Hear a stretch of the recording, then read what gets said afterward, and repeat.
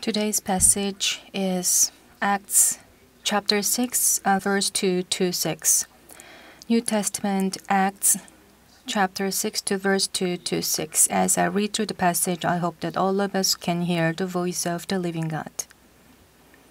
So the 12 gathered all the disciples together and said, "It would not be right for us to neglect the ministry of the word of God in order to wait on tables. Brothers, choose 7 men from among you who are known to be full of the Spirit and wisdom. We will turn this responsibility over them, and will give our attention to prayer and the ministry of the word." This proposal pleased the whole group. They chose Stephen, a man full of faith and of the Holy Spirit, also Philip, Prochorus, Nicanor, Timon, Parmenas, and Nicholas from Antioch, a convert to Judaism. They presented these men to the apostles, who prayed and laid their hands on them. Amen. So, my brothers and sisters of Jesus Christ, how are you doing? And it's good to see you all. The members who are in this church and who are joining this service online. So still we cannot be together, all of us here, but we are now having this Pentecost Sunday. I really wish it that all the members could be here together, but things are not safe, and I'm so sad that we cannot be here together.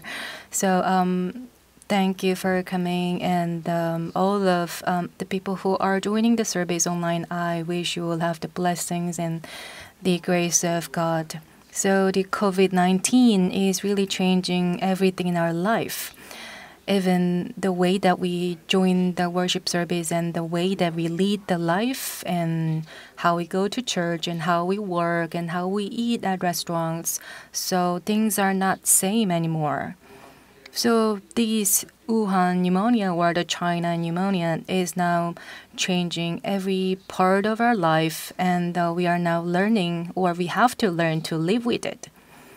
So many people are now very concerned about the post-COVID-19 for churches, for the country, for the economy, and we are now very cautious and concerned about what to come after this coronavirus. So as we are having this Pentecost Sunday amid this pandemic, I felt so sad because I really wish that we could join the service, and that's what I told you. However, I mean, we could join the service together. But as you may know, the Pentecost Sunday means a lot. It's what happened when the disciples gathered together in Mark's upper room and received the Holy Spirit. So in this sense, getting together and joining the service together means a lot for this Pentecost Sunday, but we couldn't do that today. So as I was thinking about this, I was so sad we couldn't join the Easter Sunday together. But we had these offerings and we sent it for the people in need. So we could be a part of that together, but we cannot be here together for this Pentecost Sunday. So it's so sad. And in regard to this COVID-19, I was giving many thoughts. So what this would mean for us, and what did the Pentecost mean for the early Christians. So it might be something like the COVID-19 that we are experiencing. Because the COVID-19 changed everything in our life, and the things are not anymore since we are starting to have this COVID-19. And that might have been something that's happened to the early Christians when they received the Holy Spirit. Of course, we are having this COVID-19 and things are not the same anymore. And in the same manner, the coming of the Holy Spirit really changed the life and the way of living and worshiping for the early Christians. So that leads to another question. So when we think about this coming of the Holy Spirit, how are we really living after we receive the Holy Spirit? How are we really taking it? Even with this whole COVID-19, We are starting to learn to live with it. But what about the coming of the Holy Spirit? As believers of Jesus Christ, with this amazing experience of the descent of the Holy Spirit, how are we taking it in our life? And are we really living by the Holy Spirit? That was the question I asked. For the believers, things must be different before and after the descent of the Holy Spirit. When Christianity was first born, when we had the first churches, the day of the descent of the Holy Spirit is described in Acts chapter 2. When the day of Pentecost came, they were all together in one place. Suddenly, a sound like the blowing of a violent wind came from heaven and filled the whole house where they were sitting. They saw what seemed to be tongues of fire that separated and came to rest on each of them.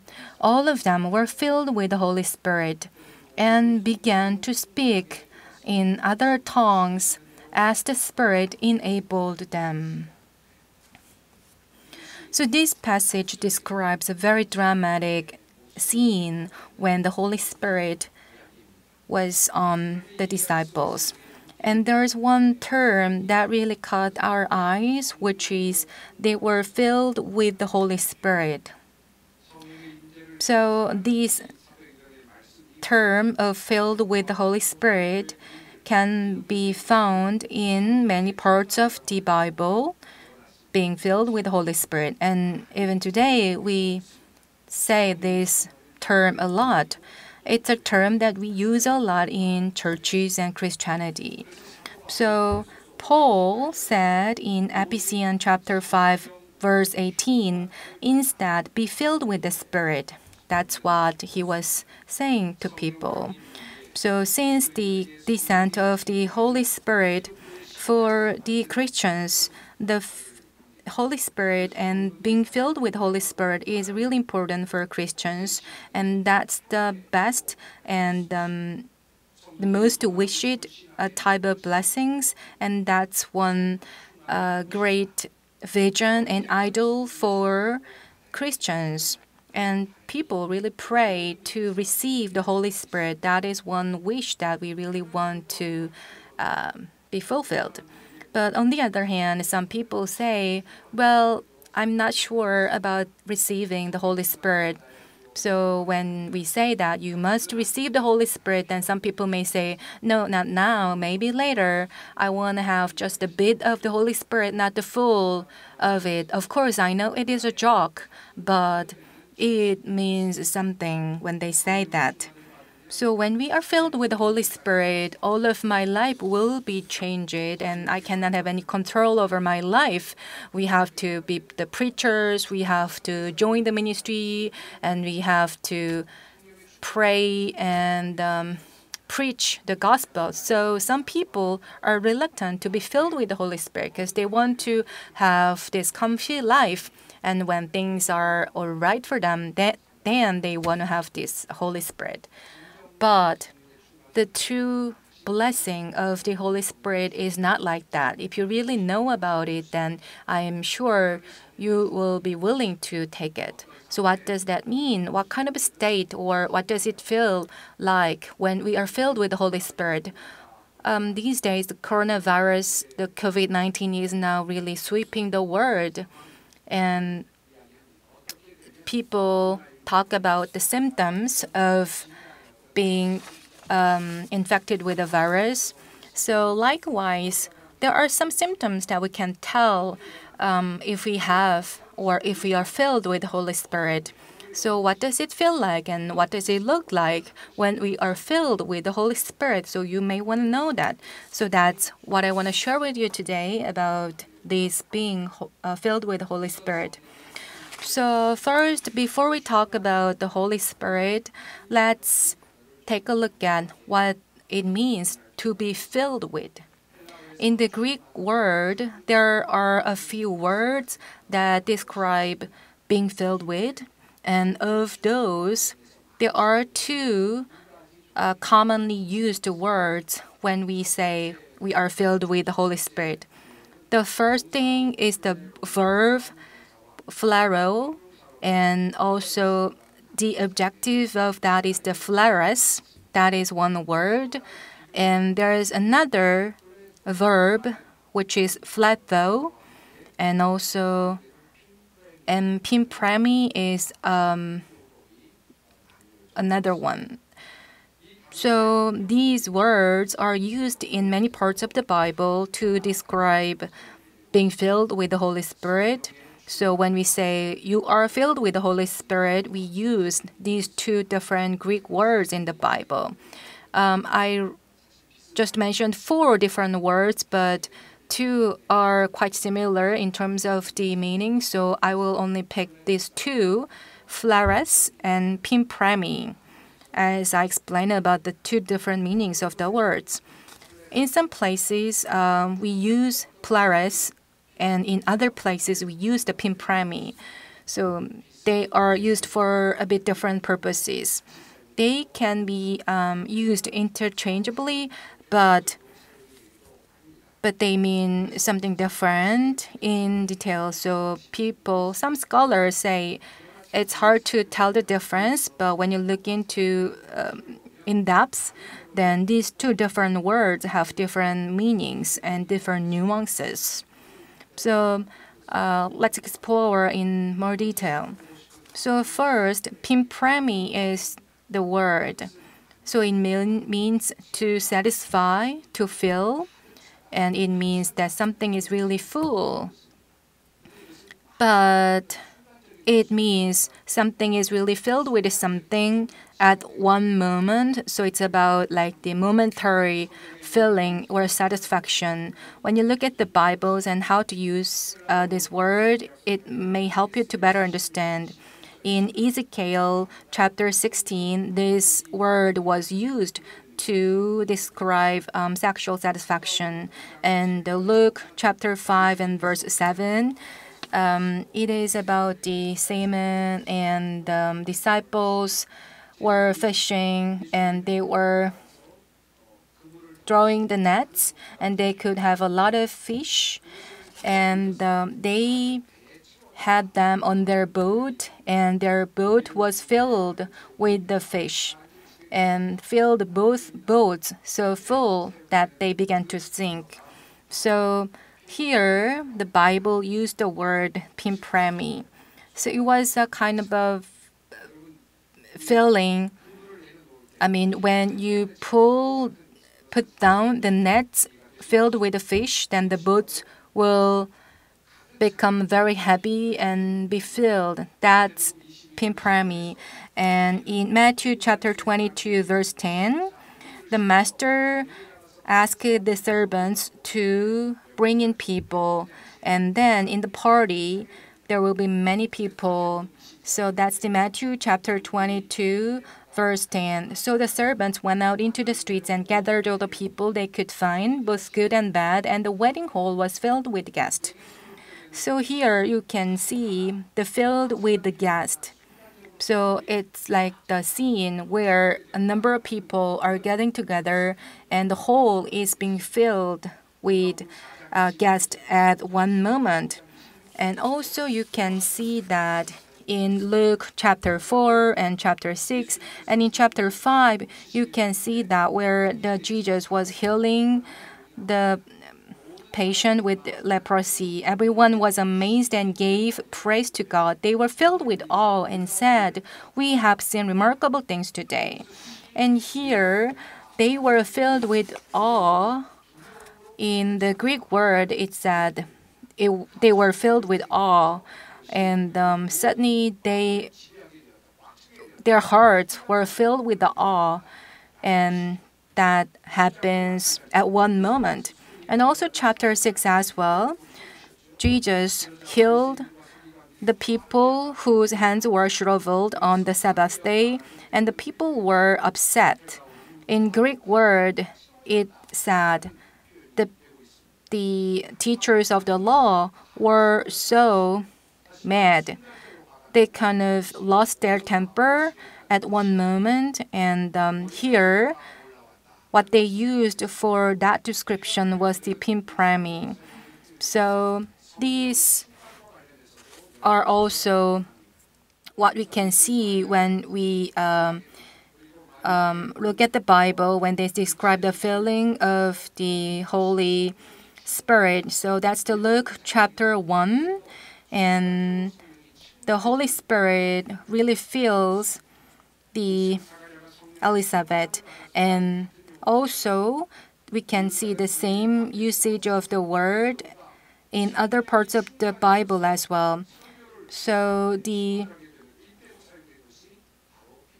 and pimpremi is also used in other parts of the Bible.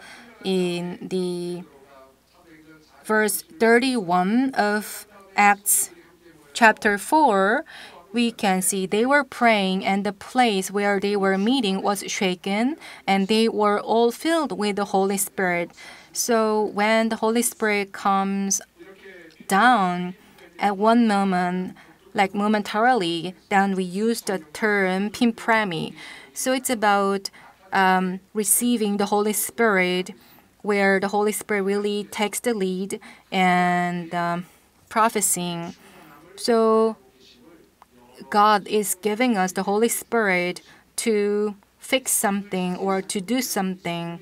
So it's a very powerful descent of the Holy Spirit. So when you read the Bible, you can see that the Holy Spirit does not stay for good with us. But this type of Holy Spirit is given us at one moment so that we can do the work of God, to do the mission that God gave us, and God allow us to be with or to be filled with the Holy Spirit temporarily to do the job that God gave us to do. So when He needs to really preach the gospel, then He gave this Holy Spirit, and that's what He did with the disciples, so that like over 3,000 people can be saved and be the follower of Jesus.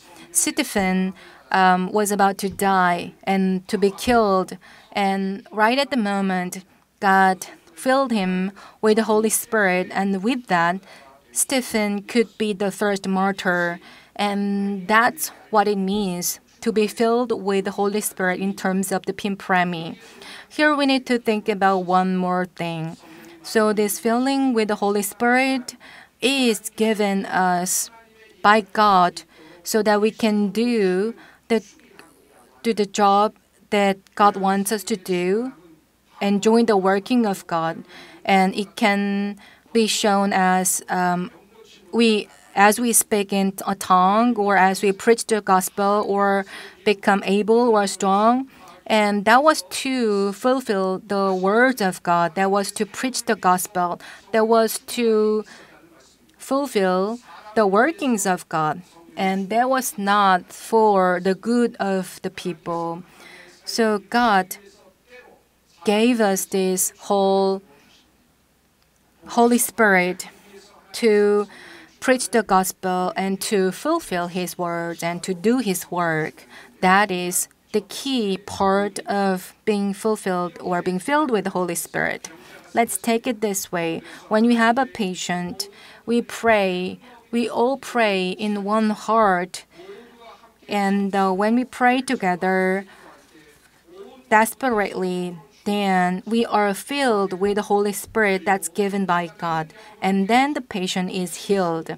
That is the filling of the Holy Spirit. When the preacher gives a sermon, and then the preacher and the church members, as we listen to the words, we feel that we are filled with the Holy Spirit as we receive the words of God. And then we see the changes in our life. That happens when we are filled with the Holy Spirit. It's not about possessing the Holy Spirit. It's not about that. It is given us by God to do the work of God.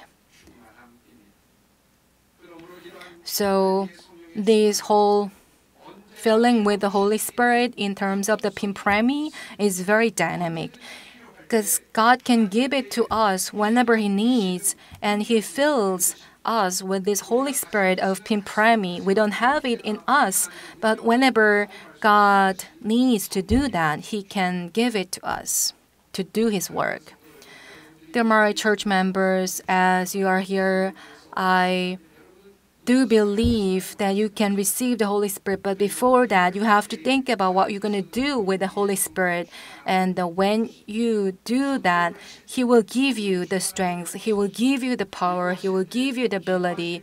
And when you pray, when you comfort others, you will feel this Holy Spirit, because that is the first meaning of being filled with the Holy Spirit. And that is another word that is used to describe the feeling of the Holy Spirit. And also, of course, that is coming from the same origin of the word, but they are used in different places in the Bible. That is phlaleo or phalaros.